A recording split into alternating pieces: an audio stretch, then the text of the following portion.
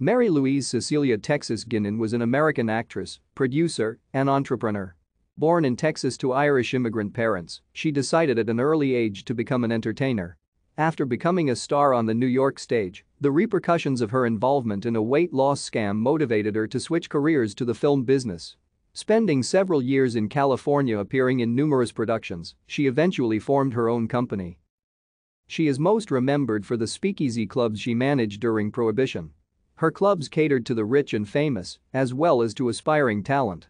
After being arrested and indicted during a law enforcement sweep of speakeasy clubs, she was acquitted during her trial. Guinan was one of 4 siblings born in Waco, Texas, to immigrants Michael and Bessie Guinan, who had immigrated separately as adults, meeting and marrying in Colorado. Both parents were of Irish ancestry. They initially operated a wholesale grocery business. Relocating to Texas, they ran a horse and cattle ranch. Thank you for watching.